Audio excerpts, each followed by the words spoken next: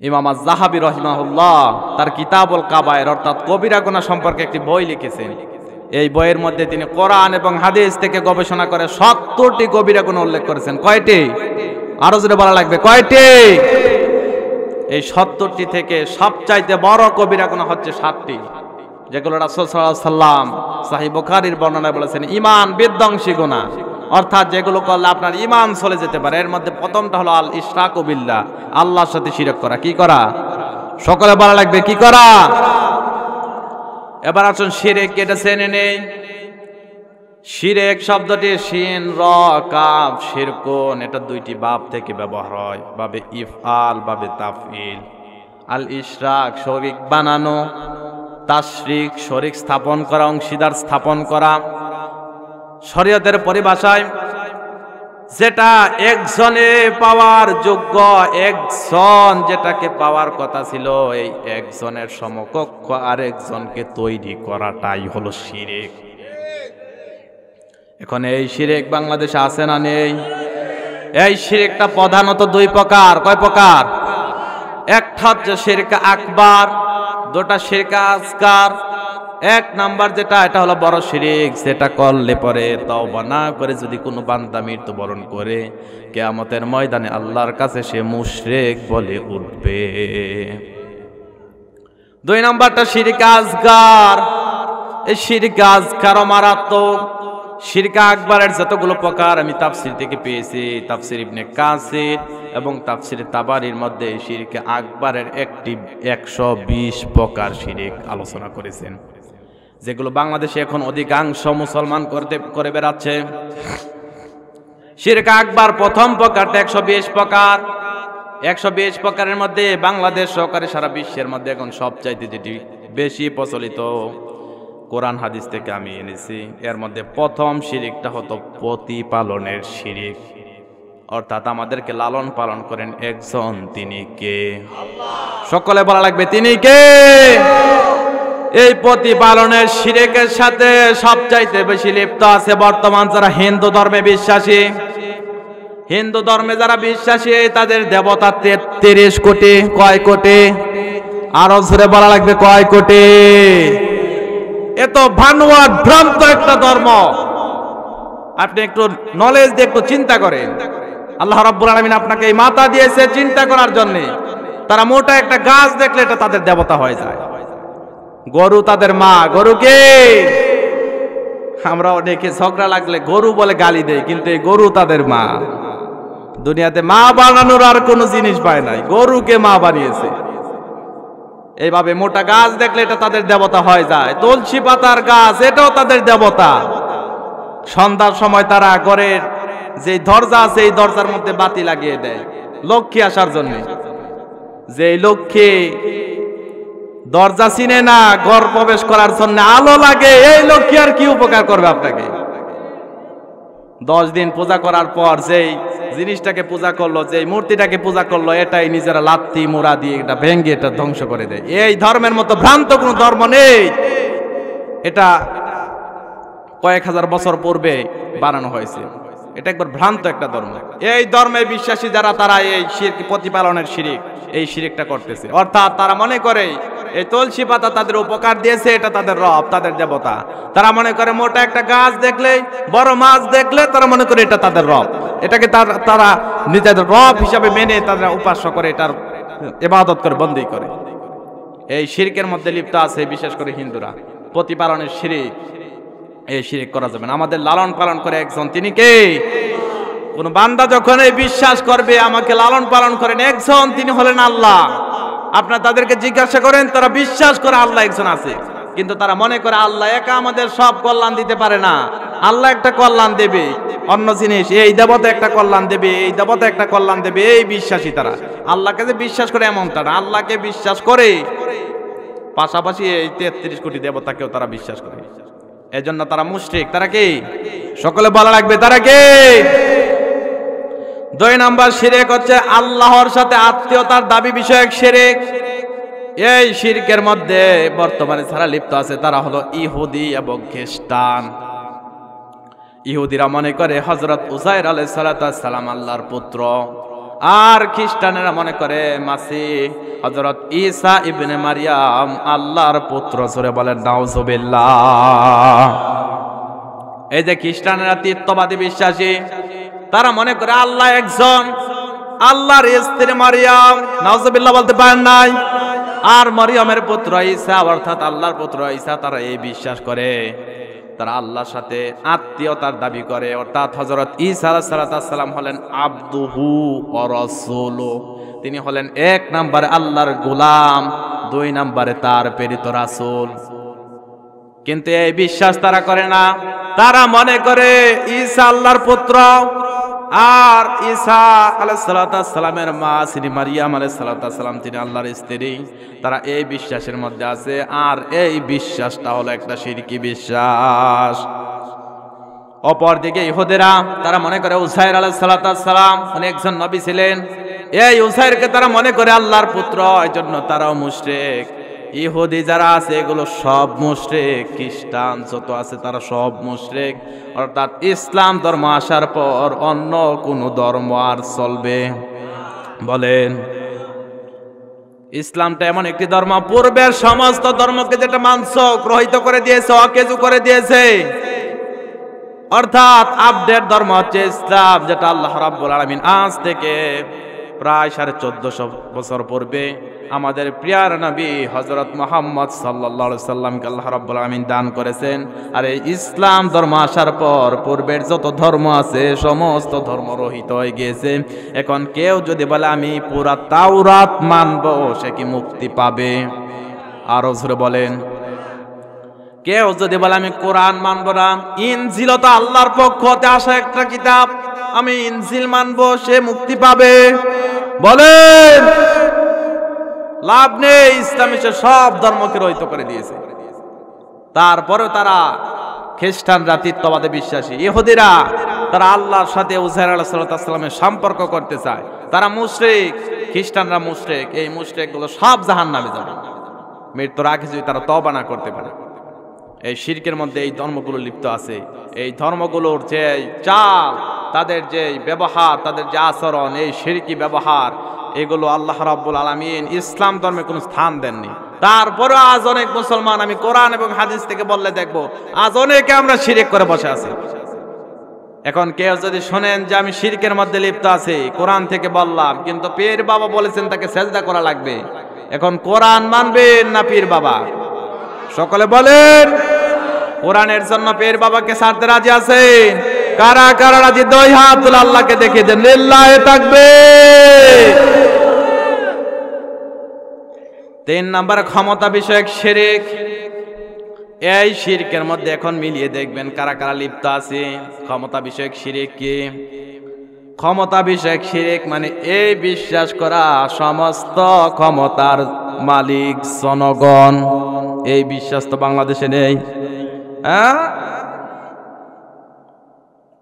সব দলের ব্যানারের মধ্যে সর্বপ্রথম লেখা থাকে সমস্ত ক্ষমতার উৎস হচ্ছে জনগণ। এটা যারা বলে তারা, এটা যদি অন্তর থেকে বলে তারা মুশরিক। আর তাদেরকে যারা সাপোর্ট করবে অর্থাৎ ভোট দেবে, তারাও মুশরিকদেরকে সাপোর্ট করলো। আর মুশরিকদের সাপোর্ট করার কারণে কিয়ামতের ময়দানে যখন মুশরিকরা জাহান্নামে যাবে, তাদের সাথে যারা সাপোর্ট করবে তারাও তাদের সঙ্গী রূপে গণ্য হয়ে জাহান্নামে চলে যাবে। এখন আপনি আপনার মূল্যবান ভোটটা কোথায় দেবেন? আমার ভাইয়েরা, আমরা সকলে জানি পবিত্র কোরআনে প্রায় 100 জায়গার চেয়ে আরো বেশি জায়গা আল্লাহ রাব্বুল আলামিন বলেন ইন্নাল্লাহা আলা কুল্লি শাইইন কাদির। জোরে বলেন আল্লাহু আকবার। সব বিষয়ের উপর ক্ষমতাবান হচ্ছে আল্লাহ। তারপর যদি কেউ বলে যে সমস্ত ক্ষমতার মালিক জনগণ, সে কি মুমিন না মুশরিক? আরো জোরে বলেন। সূরাতুল বাকারার মধ্যে আল্লাহ রাব্বুল আলামিন বলেন আন্নাল কুওয়াতা লিল্লাহি জামিয়া, সমস্ত ক্ষমতার উৎস একজন, তিনি কে? তারপরে যদি কেউ এই বিশ্বাস করে যে সমস্ত ক্ষমতার উৎস জনগণ, আর তারা এই কথা প্রচার করে বেড়াচ্ছে, আর আপনি তাদেরকে আপনার মহামূল্যবান ভোট দিয়ে সমর্থন করলেন, আপনি মুশরিকদের সাথে সমর্থন করার কারণে রাসূলের হাদিস মোতাবেক আপনিও জাহান্নামের অন্তর্ভুক্ত হয়ে যাবেন। আল্লাহ রাসূল সাল্লাল্লাহু আলাইহি ওয়াসাল্লাম বলেন আল মারউ মা'a মান আহাব্বা, যেই ব্যক্তি যাকে ভালোবাসে, যাকে অনুসরণ করে, তার সাথে কিয়ামতের ময়দানে সঙ্গী রূপে গণ্য হবে। এখন আপনি মুশরিকদেরকে ভোট দিলেন, সাপোর্ট দিলেন, আর মুশরিকরা জাহান্নামে যাবে, এতে কোনো সন্দেহ আছে? সকলে বলা লাগবে আছে। তো এখন তার সাথে আপনাকে জাহান্নামে যাওয়া লাগবে। এজন্য এই বিশ্বাসে যারা আছে, এটা হক বিএনপি, আওয়ামী লীগ, জাতীয় পার্টি, জাসদ, এমন যত দল আছে, যারা এই কথা লিখবে যে সমস্ত ক্ষমতার উৎস জনগণ, তারা মুশরিক, তারা শিরকি দাবির উপর রয়েছে, এবং তাদেরকে যারা সাপোর্ট করবে, তারা মুশরিকদের সাপোর্ট করার কারণে তারাও জাহান্নামী হয়ে যাবে। এজন্য চিন্তা করে আপনি কাজ করা লাগবে। আপনি তাদের সমর্থন করলে ধর্ম নিরপেক্ষতা আবার কিভাবে হয়? ধর্ম নিরপেক্ষতা এটা কোন পাগলও বিশ্বাস করে না যে ধর্ম নিরপেক্ষতা। এই যে হিন্দু, তার কাছে আপনি যান, সে একটা ধর্মে বিশ্বাসী। এই যে খ্রিস্টান যে আছে, তার কাছে যান, সে খ্রিস্টান ধর্মে বিশ্বাসী। যে ইহুদি, তার কাছে যান, তে ইহুদি ধর্মে বিশ্বাসী। সে বৌদ্ধ, তার কাছে যান, বৌদ্ধ ধর্মে বিশ্বাসী। কেউ তো ধর্ম নিরপেক্ষ নাই। ধর্ম নিরপেক্ষ একজন হয়, তিনি হলো পাগল। তিনি কে? পাগলরা শুধু ধর্ম নিরপেক্ষ থাকে। আপনি হয়তো মুসলমান হবেন, নয়তো হিন্দু হবেন, মাঝখানে থাকবেন কিভাবে? যারা এই ধর্ম নিরপেক্ষতায় বিশ্বাসী, তারা মুশরিক। তারা কে? এই মুশরিকদেরকে সাপোর্ট করা যাবে না। এটা যেই দল হোক না কেন, তাদেরকে সাপোর্ট করা যাবে না, তাদের ভোট দেওয়া যাবে না। ভোট দেবেন আপনি ক্ষমতা বিষয়ক শিরক করলেন। সমস্ত ক্ষমতার মালিক এটা আল্লাহ রাব্বুল আলামিন বারবার কোরআনে জানিয়েছেন, ইন্নাল্লাহা আলা কুল্লি শাইইন কাদির। সব বিষয়ের উপর আল্লাহ ক্ষমতাবান। তারপরও যদি কেউ বলে জনগণ ক্ষমতাবান, জনগণ কিসের ক্ষমতার মালিক? ক্ষমতা দেওয়ার মালিক কে? আরো জোরে বলেন কে? আল্লাহ রাব্বুল আলামিন বলেন, কুলিল্লাহুম্মা মালিকাল মুলকি তুতিল মুলকা মান তাশা। হে রাসূল, আপনি বলে দেন, আল্লাহুম্মা মালিকাল মুলক, আল্লাহ হচ্ছে রাজাধিরাজ। এই পৃথিবীর সব ক্ষমতার মালিক তিনি আল্লাহ। তুতিল মুলকা মান তাশা, তিনি যাকে ইচ্ছা তাকে ক্ষমতা দান করেন। অতানজিউল মুলকা মিম্মান তাশা, এবং যার থেকে ইচ্ছা ক্ষমতা কেড়ে নেন। এই যে নমরুদ, পৃথিবীতে সবচাইতে জালেম শাসক হলো নমরুদ। সারা পৃথিবী শাসন করেছে প্রায় 400 বছর। এই নমরুদ জালেম, আল্লাহ বিরোধী, ধর্ম বিরোধী, আল্লাহর নাজিলকৃত কিতাবের বিরোধী। এই নমরুদকে যে ক্ষমতা দিয়েছেন তিনি কে? আরো জোরে বলেন। আল্লাহ যদি না চেতেন তাহলে জনগণ নমরুদকে ক্ষমতা দিতে পারত। আবার একই নমরুদকে আল্লাহ রাব্বুল আলামিন সামান্য একটা মশা দিয়ে জোতার বাড়ি খাইয়ে ক্ষমতা থেকে নামিয়েছেন। এই যে তাকে ক্ষমতাচ্যুত করেছেন তিনি কে? এজন্য সব বিশ্বাস ভরসা আল্লাহর উপর করা লাগবে। কেউ যদি এই বিশ্বাস করে যে সমস্ত ক্ষমতার উৎস জনগণ, তাহলে তারা আল্লাহর সাথে ক্ষমতা বিষয়ক শিরক করবে। 4 নম্বরে বাংলাদেশের মধ্যে যে শিরকটা সবচাইতে বেশি প্রচলিত, এটা হলো আল্লাহ ব্যতীত অন্য কারো নামে মানত করা। এটা তো এই এলাকাতে নেই। হ্যাঁ, মাজারে মানত করে, বাবার দরবারে মানত করে, পীরের দরবারে মানত করে। মানত আল্লাহ ব্যতীত কারো করা যাবে না। আল্লাহ ব্যতীত কারোর জন্য মানত করা শিরক, এটা করা যাবে না। আজ আমরা অনেক সরল প্রাণ মুসলমান বুঝি না, না বুঝি দরবারগুলোতে অনেক বড় বড় গরু ওট পাঠিয়ে দেই, অনেক হাদিয়া তোহফা দিয়ে দেই, মানত করে ফেলি যে আল্লাহ এই বিপদরা চলে গেলে অমুক দরবারে অত কেজি গুস্ত দেব। এই যে আপনি মানত করলেন দরবারের নামে, বাবার নামে, পীরের নামে, এগুলো সব শিরক। বিশেষ করে মা বোনরা এই মানত বিষয়ক শিরকের মধ্যে সবচাইতে বেশি লিপ্ত। কারণ তাদের মন নরম, একটু অসুস্থতা বা একটু সমস্যা হলেই মানত করে বসে থাকে।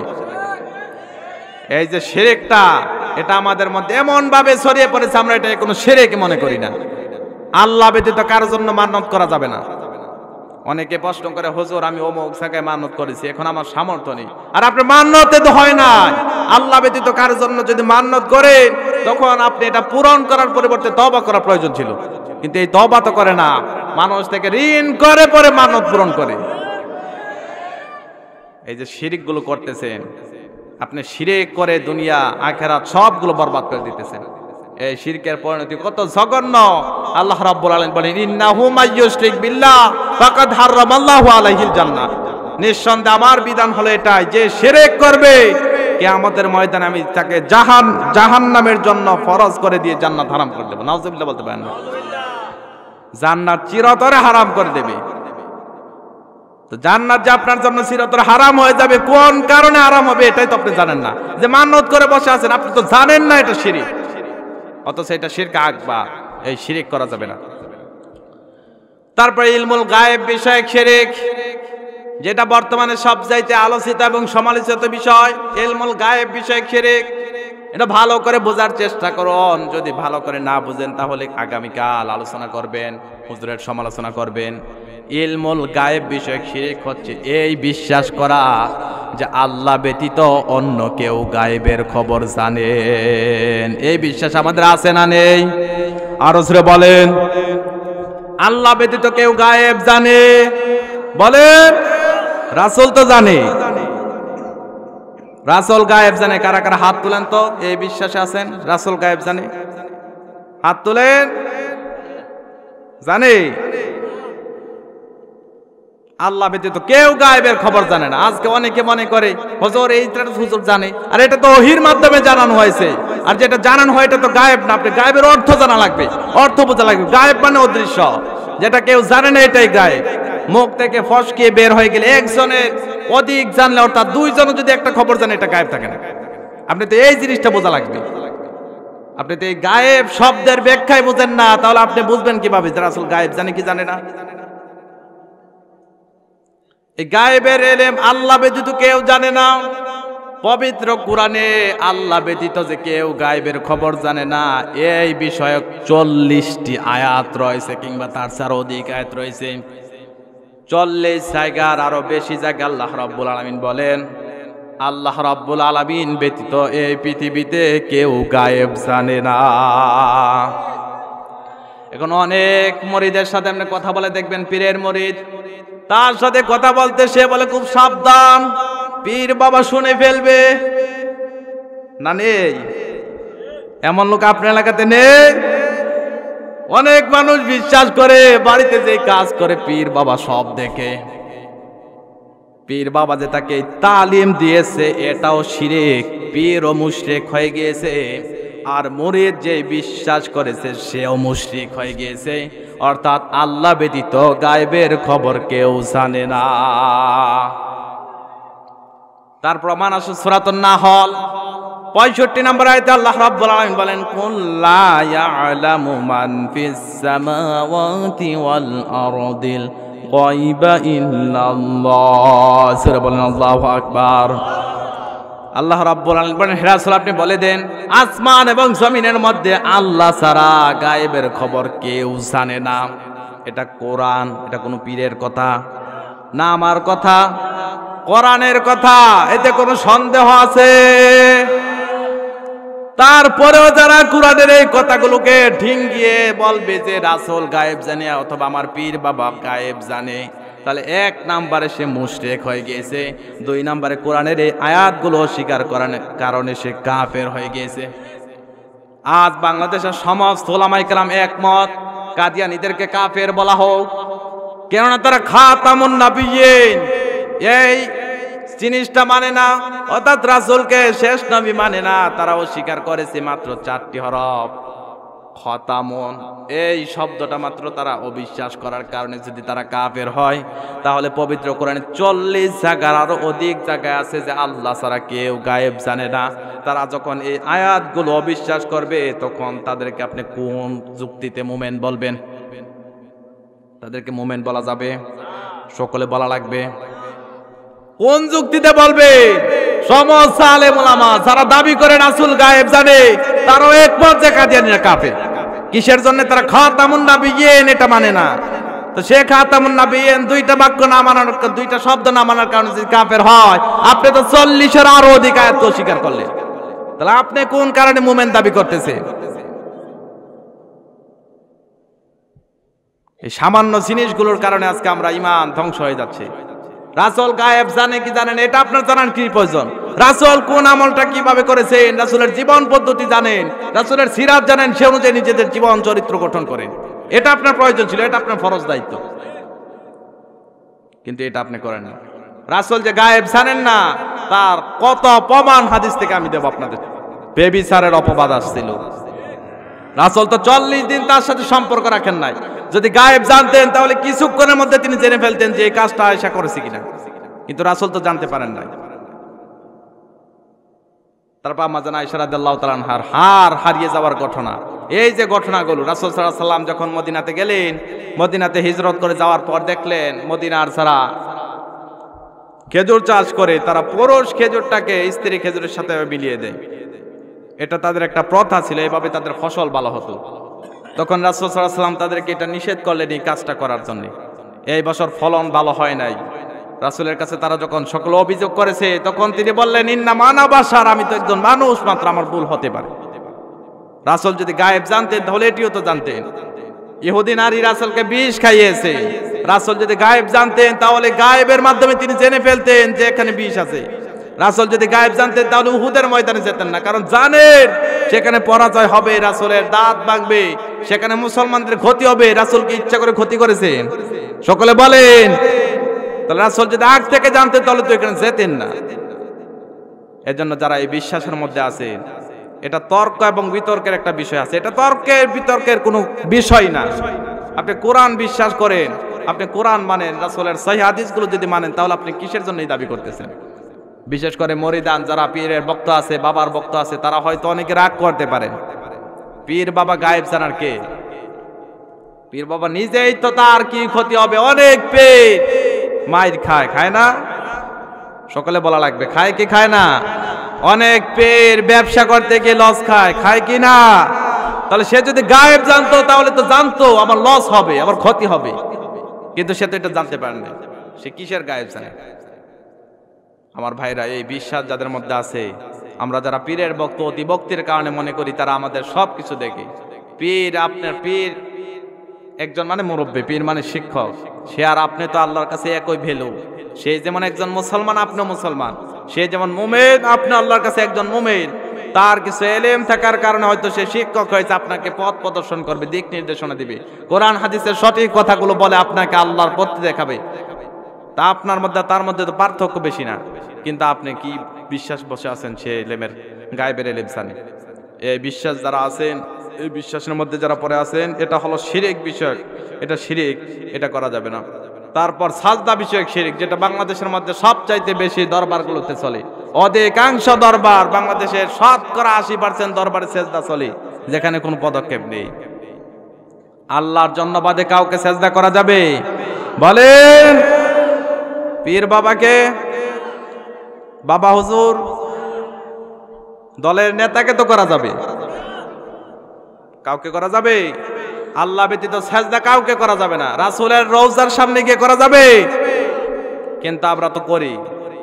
মাজারগুলোতে অনেক সেজদা চলতেছে, এই যে আটরশির দরবার, ওইখানে কত মানুষ সেজদা দিয়ে মুশরিক হতেছে। বিশেষ করে ঢাকা মতিঝিল একটা বসে আছে বড় পেটওয়ালা, চিনেন? আপনারা চিনেন? এই যে দেওয়ানবাগী দরবার খুলে বসে আছে মানুষদেরকে মুশরিক বানানোর জন্য। বাংলাদেশের যে দরবারগুলো আছে 48,000 দরবার, সমস্ত দরবার যদি কোরআনের সঠিক কথাগুলো বলা হতো, মানুষ পীরদেরকে যেই ভক্তি করে শ্রদ্ধা করে, তারা যদি কোরআনের সঠিক কথাগুলো জেনে আমল করতে পারতো, তাহলে বাংলাদেশটা ছোটখাটো একটা জান্নাত হয়ে যেত। কিন্তু কোরআন থেকে কথা বলতে গেলে 1 নম্বরে তাদের ব্যবসা ছুটে যাবে। আল্লাহ রাব্বুল আলামিন রাসূলকে বলেন, ফাযাক্কির বিল কোরআন, হে রাসূল মানুষকে কোরআন দিয়ে উপদেশ দিন। লাভ হবে কি? ইয়াহদিবিন নাস, মানুষ হেদায়েত পেয়ে যাবে। কোরআন নাযিল হয়েছে, আমি প্রথমে বলেছি, কোরআন নাযিল হওয়ার প্রথম যে কারণ হুদাল লিন্নাস, মানুষের হেদায়েত পাওয়ার জন্য। কিসের জন্য? এখন এই হেদায়েতের জন্য কোরআন নাযিল হয়েছে। কোরআন দিয়ে যখন উপদেশ দেবেন মানুষকে, তখন ইয়াহদিবিন নাস, মানুষ তার থেকে হেদায়েত নিয়ে নিয়ে বাড়িতে ফিরবে। কিন্তু বাংলাদেশের অনেক মানুষ পীরের কাছে যায় শিক্ষা গ্রহণ করার জন্য, ভালো মানুষ হওয়ার জন্য, কিন্তু সেখানে গিয়ে ভালো কিছু শেখে না। সেখানে শিখে যত ভণ্ডামি, যত 2 নম্বরে আছে সব কাজ করে। এই যে দেওয়ানবাগ, কুতুববাগ, রাজারবাগ, এই দরবারগুলো থেকে মানুষ বেন্দ পরিমাণে উপকৃত হয় না, উল্টারও তাদের ক্ষতি হচ্ছে, তাদের ঈমান আমল সবগুলো ধ্বংস হয়ে যাচ্ছে। এত বড় পেট নিয়ে বসে আছে, আপনি কিসের মুরিদ, কিসের ইসলাম, কিসের আপনি ঈমান বুঝেছেন? ইসলামের কিছু ডিমও বুঝেন নাই আপনি। আপনি দরবার খুলেছেন মানুষকে শুদ্ধ করার জন্য নয়, মানুষকে মুশরিক বানানোর জন্য। এজন্য আমরা কোরআনের মঞ্চ থেকে তাদেরকে নিন্দা জানাই যারা মানুষকে মুশরিক বানায়, ইমানদারগণকে মুশরিক বানিয়ে ছেড়ে দেয়। আল্লাহ রাব্বুল আলামিন এবং কঠিন দাজ্জাল থেকে আমাদেরকে বাঁচার তৌফিক দান করুক। সকলে বলেন আমিন। সেজদা দেওয়া যাবে না। অনেক আমরা আছে বিয়ের পর 4 বছর 5 বছর পর সন্তান না হলে মাজারে চলে যায়, ওইখানে যে একটা সুতা বাঁধিয়ে আর পীরের দরবারে সেজদা দিয়ে পড়ে আছে। পীর বাবা সন্তান দিতে পারে? বাংলাদেশে আমার অনেক পীরের খবর জানা আছে যাদের সন্তান নাই। যদি পীর বাবা সন্তান দিতে পারতো তাহলে তার সন্তান কোথায়? আপনি একটু সূক্ষ্মভাবে চিন্তা করেন, মস্তিষ্কটাকে বিকৃত করে ফেলিয়েন না। এটাকে আল্লাহ দিয়েছেন চিন্তা করার জন্য, আপনি চিন্তা করেন। অনেক পীর আছে বাংলাদেশে যাদের সন্তান নাই, সে যদি সন্তান দিতে পারতো তাহলে তার সন্তান কোথায়? সন্তান নেই, পীরের সন্তান নেই, আপনাকে সন্তান দেবে। এর উত্তম দৃষ্টান্ত সূরাতুস সাফফাতের মধ্যে আল্লাহ রাব্বুল আলামিন দিয়েছেন। হযরত ইব্রাহিম আলাইহিস সালাম আমাদের জাতির পিতা। আমাদের জাতির পিতা কে? সকলে বলেন কে? আল্লাহ রাব্বুল আলামিনের ঘোষণা, মিল্লাতা আবিকুম ইব্রাহিম, তোমাদের পিতা হচ্ছে ইব্রাহিম। এটা জাতির পিতা, অর্থাৎ মুসলিম জাতির পিতা ইব্রাহিম। এখন কেউ যদি জাতির পিতা আরেকজনকে বলে তাহলে সে কি কোরআন মানলো? বলেন। মুসলিম জাতির পিতা তো একজন, তিনি হলেন ইব্রাহিম আলাইহিস সালাম। এছাড়া যারা বলে অন্য কাউকে জাতির পিতা বানাবে তারা তো কোরআন অস্বীকারী হয়ে যাবে। আল্লাহ বলেছেন একটা, আপনি আরেকটা করতেছেন। আপনি ভুল বশতও বলতে পারবেন না। এই সামান্য জিনিসগুলো আমরা অনেক হাইলাইট করে আমাদের ঈমান আমলগুলোকে ধ্বংস করে দিতেছি। দুনিয়ার সামান্য স্বার্থ পাওয়ার জন্য, একটা শেয়ার পাওয়ার জন্য অনেকে তাদের দালালি করে আর জাতির পিতা বলে প্রচার করে। মুসলিম জাতির পিতা একজন, তিনি ইব্রাহিম আলাইহিস সালাম। সূরাতুস সাফফাতে যার কাহিনীগুলো আল্লাহ রাব্বুল আলামিন বিস্তারিত বর্ণনা করেছেন।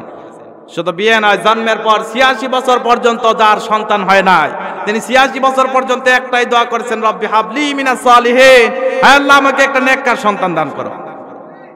আপনি কয় বছর দোয়া করেছেন?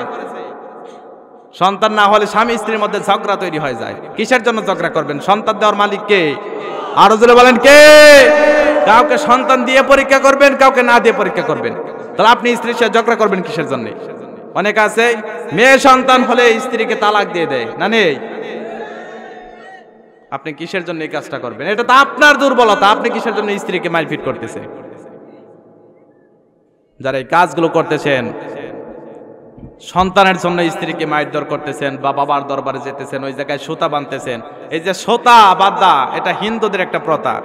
আমি নিজে দেখেছি হিন্দুদের মনের বাসনা পূরণের জন্য ওই যে যেখানে মূর্তি পূজা আছে ওই জায়গার পাশে একটা গাছ থাকে, বড় বট গাছ। এই বট গাছের মধ্যে তারা মনের বাসনা পূরণ হওয়ার জন্য সুতা বেঁধে আসে। এই হিন্দুদের থেকে দেখে দেখে মুসলমানরাও শিখে ফেলেছে। এই যে সিলেটে যান শাহজালালের দরবার, সুতা বাঁধতে বাঁধতে গাছটা মেরেই ফেলেছে একবারে। এই সুতায় যদি মনের বাসনা পূরণ করতো, সে তো নিজেকে বাঁচাতে পারে নাই, যে গাছটা মরে গিয়েছে এখন সে তো নিজেকে বাঁচাতে পারে নাই, আর আপনাকে সন্তান দেবে। কত ব্যাকল মস্তিষ্কের মধ্যে হয়তোবা শয়তান প্রস্রাব করে দিয়েছে। মস্তিষ্কটাকে একটু কাজে লাগান। আল্লাহ আপনাকে এটা দিয়েছে চিন্তা করার জন্য, ফিকির করার জন্য, গবেষণা করার জন্য, কিন্তু আপনি তো এটা করতেছেন না। মানুষ যেই পথে চলছে আপনি সেই পথে চলছেন। আর মানুষ তো অনেকে শিরক করবে, খারাপ কাজ করবে, পাপ কাজ করবে। তারা মুসলমানদেরকে তাদের মুসলমানিত্ব ঈমান ধ্বংস করার জন্য অনেক রকমের ষড়যন্ত্র করবে। এই যে এটা পার্শ্ববর্তী ধর্ম, হিন্দু ধর্মের একটা রীতি প্রথা মাত্র, কিন্তু এটা মুসলমানরা বিশ্বাস করে এবং তারা ওই জায়গায় গিয়ে সুতা বেঁধে আসে। আবার অনেকে দেখা যায় হাতের মধ্যে সুতা নিয়েও আসে, না নেই? হাতে সুতা বেঁধে রাখে কিসের জন্য? সন্তান হয় না। আর সন্তান না হলে আল্লাহর কাছে আপনি চান, কিন্তু এটা নেই। বাবার দরবারে গিয়ে সেজদা দেয়, ওইখান থেকে একটা সুতা নিয়ে আসে। সামান্য এতটুকু একটা সুতার দাম 5,000 10,000 টাকা দিয়ে পর্যন্ত অনেকে আনে। এমন ব্যাকল লোক পৃথিবীর জমিনে আর হতে পারে না। পীর বাবা, বাবা হুজুর, যেখানে ওই যে এই শাহজালাল ইয়ামিনী রহিমাহুল্লাহ, উনি একজন সাধক ছিলেন, উনি একজন আল্লাহর ওয়ালি ছিলেন। এমন ওলি তো আপনিও। ইমাম আবু হানিফা রহিমাহুল্লাহ বলেন, আল মুমিনুনা কুল্লুহুম আউলিয়াউর রহমান, মুমিনরা প্রত্যেকে আল্লাহর ওলি। আজ আমরা অনেকে মনে করি ওলি হওয়ার জন্য হাতে একটা তসবি লাগবে, মাথায় বড় পাগড়ি লাগবে, মুখে বড় দাড়ি লাগবে, শরীরে বড় জুব্বা লাগবে, ডান হাতে তসবি, বাম হাতে বড় একটা লাঠি লাগবে। এটা আমরা ওলি মনে করি। কিন্তু আল্লাহ রাব্বুল আলামিন কি বলেন? আল্লাযীনা আমানু ওয়া কানু ইয়াত্তাকুন। ওলি হলো তারা যাদের মধ্যে এক নাম্বার ঈমানের গুণ পাওয়া যাবে, দুই নাম্বার যারা মুত্তাকি তারা হলো আল্লাহর ওলি। সুবহানাল্লাহ বলতে পারেন না? এক নাম্বার ঈমান আনা লাগবে, দুই নাম্বার তাকওয়াবান হওয়া লাগবে, মুত্তাকি হওয়া লাগবে, তারা হলো আল্লাহর ওলি।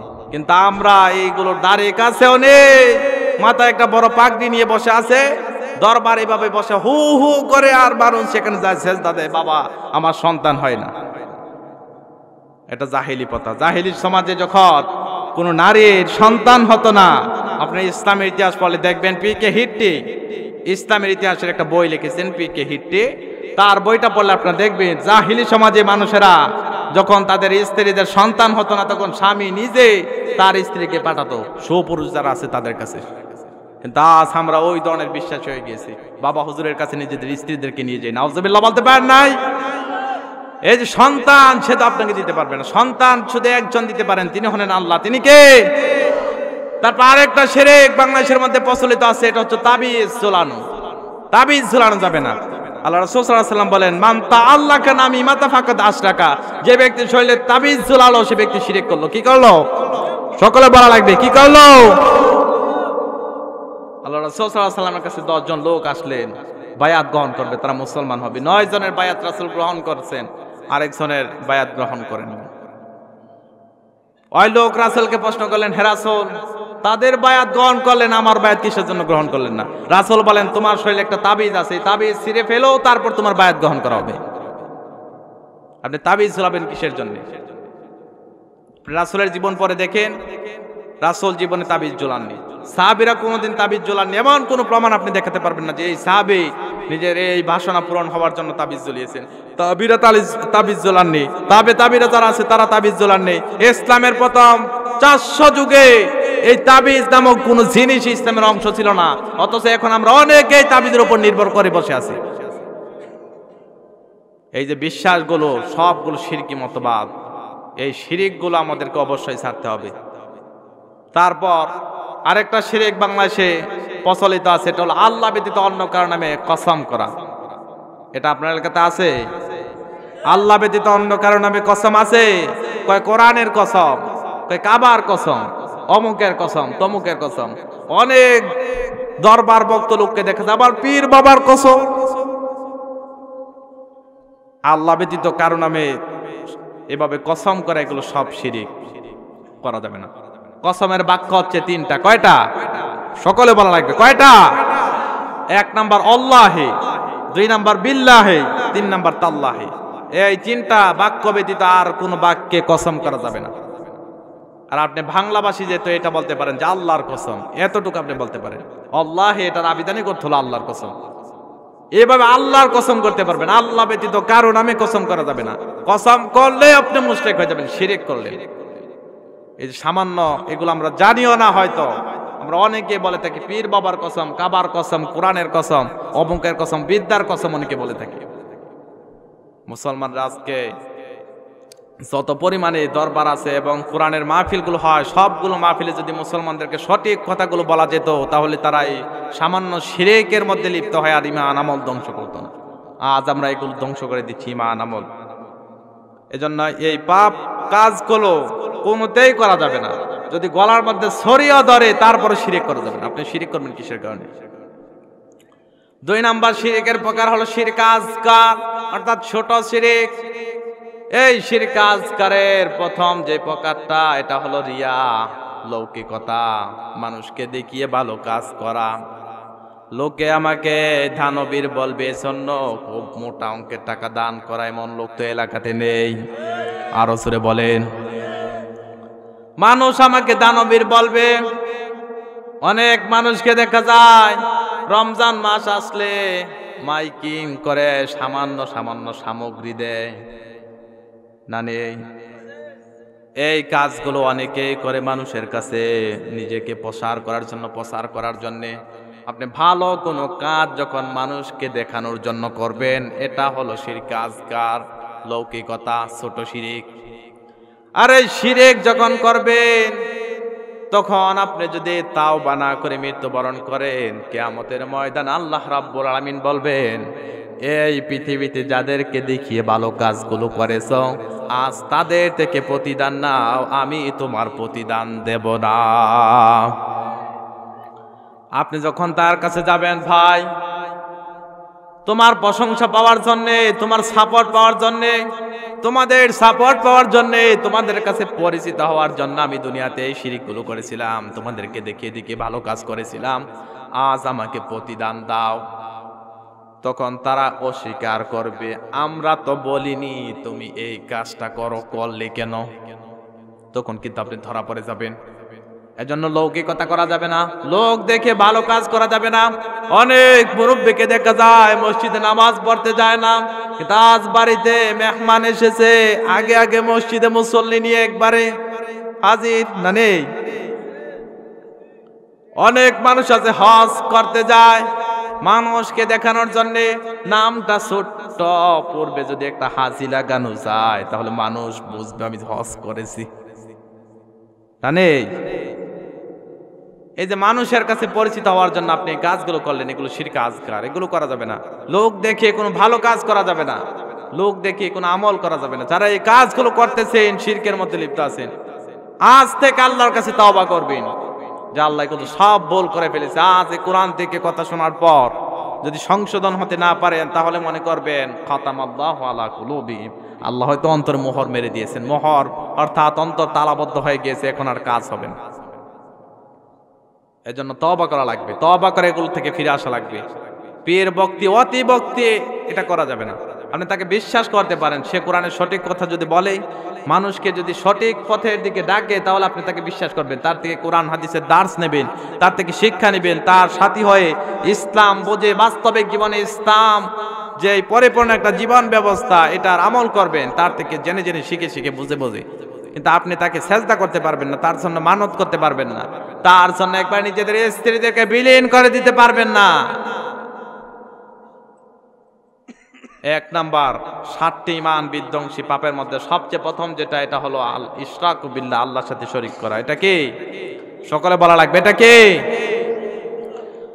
2 নাম্বার হলো ইয়াতিমের মাল ভক্ষণ করা। এখন আগে আসেন ইয়াতিমকে, এটা জেনে নেই। ইয়াতিমকে এটার পরিচয় দিতে গিয়ে তাফসীর ইবনে কাসিরের মধ্যে ইবনে কাসির প্রণেতা আল্লামা হাফেজ ইমামউদ্দিন ইবনে কাসির রাহিমাহুল্লাহ বলেন, ইয়াতিম হলো 2 শ্রেণীর লোক। কয় শ্রেণীর লোক? আরো জোরে বলা লাগবে।